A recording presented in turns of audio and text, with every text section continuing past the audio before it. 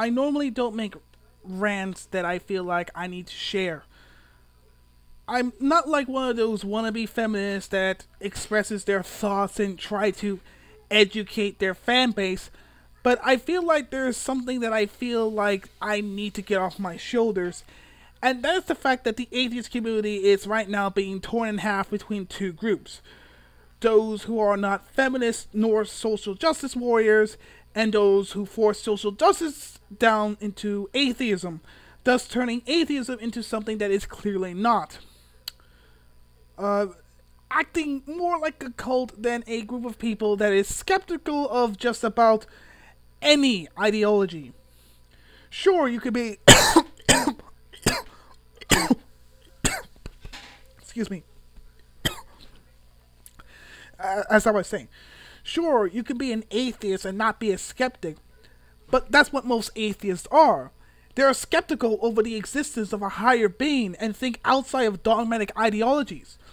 Thus, it's almost contradictory to become an atheist and a feminist, because feminists have a history of forcing down beliefs, reinforcing laws that makes no sense, such as manspreading and fining someone over $250,000 if they misgender someone.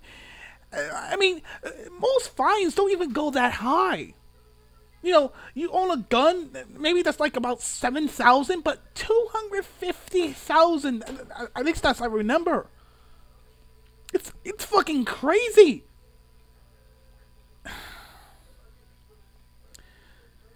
Even if it was not on purpose, and keep in mind that you could be whatever gender you want to be. You know, your pronouns could be whatever.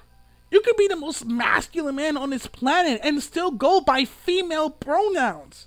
So, yeah, pretty fucked up. You know, you better be careful what you say, because the next thing you say might actually cost you $250,000 just because you hurt someone's feelings. Dear fucking Christ. It comes to shove that feminism is far beyond the simple belief of equality. It's about control over everything and using gender as a weapon. Which is why I'm making this video about Steve Shives. Now, I know you heard this line before. If you were a part of the atheist community, or at least you were a fan of Steve Shives. But I used to respect Steve Shives. He was the type of person that is willing to challenge religion without question. He was skeptical over things which made me like him so much. He was even willing to criticize atheism because atheism taking things a bit too far. You know, this was back before everything on YouTube exploded, before Gamergate, before Anita Sarkeesian, the golden days of YouTube, where you can rate a video with stars instead of thumbs up and thumbs down, and you can leave video responses. But ever since his video about the justification of a bus sign that tells me not to masturbate on the bus, he was a total asshole. Especially when he said, "Go cry to the MRAs about unfair divorce courts." Ooh. As if unfair divorce court is not even a major issue. You know how fucked up that is? And his stupidity even goes further when he attacks the MRAs and Gamergate. And the funny thing is, I expect Steve Shives to defend himself at the very least, because he's willing to defend himself when it comes to religion. So it turns out people started to get blocked on Twitter, and he becomes your most typical social justice warrior, avoiding any form of rationality, going as far as to call Sargon of Akkad a mere troll on the internet. So it comes to shove that when you become a social justice warrior, you either the typical white knight, i.e. Kevin Logan, or a stuck-up bastard that doesn't respond very well to criticism and instead relies on their own fans to fill their ego and block onto either trolls on the internet or those who are easy to debunk.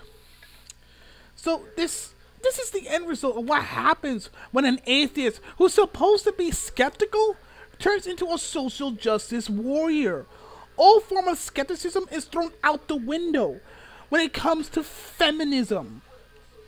Now, for the likes of Steve Shives, it's possible that his wife or girlfriend, whatever, it's because he became a social justice warrior, his girlfriend, who say things about his collection being sexist. He has to give a fake smile. He's around. I mean, it seems like a very abusive relationship, according to Steve Shives' body language. So, social justice warriors like Steve Shives are trying to bring back atheism plus back from the dead. Only this time they're trying to fuse religion with atheism Only this time, instead of trying to fuse religion with atheism, they're fusing atheism with feminism, thus turning atheism into more of a cult than a simple belief that there is no God due to the lack of evidence. I am the Atheist Gamer. Peace, the game out.